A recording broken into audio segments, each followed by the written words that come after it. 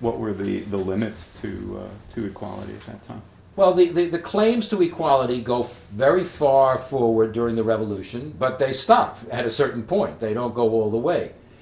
White men gain far greater rights than they had before. The right to vote is tremendously democratized. Religious freedom is institutionalized in most of the colonies, become states.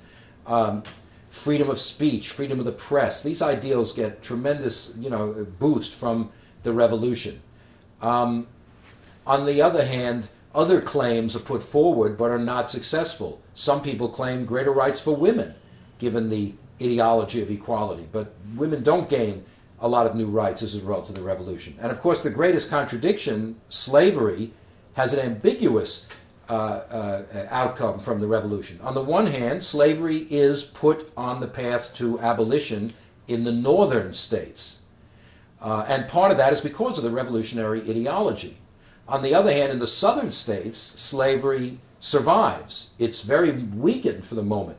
Thousands of slaves, in the name of liberty, run away from the plantations. They run away to the British. They seize their own freedom. But nonetheless, slavery survives and continues to grow during this period. So the cry of equality picked up by African Americans is not recognized by the rest of American society.